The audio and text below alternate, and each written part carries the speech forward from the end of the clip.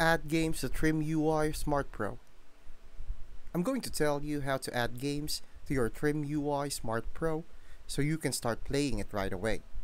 First, remove the included micro SD card and plug it in your PC using a card reader. Inside, you'll find folders named after systems like NES, SNES, GBA, PS1, and so on.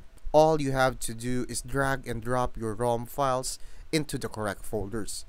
Make sure the ROMs are in supported formats, like .NES for NES, .GBA for Game Boy Advance, or .bin or .q for PlayStation. Do not rename the folders or move system files. Just add the games. Once you're done, safely eject the SD card and put it back into the TrimUI. Power it on, and the game should appear automatically in the appropriate emulator section.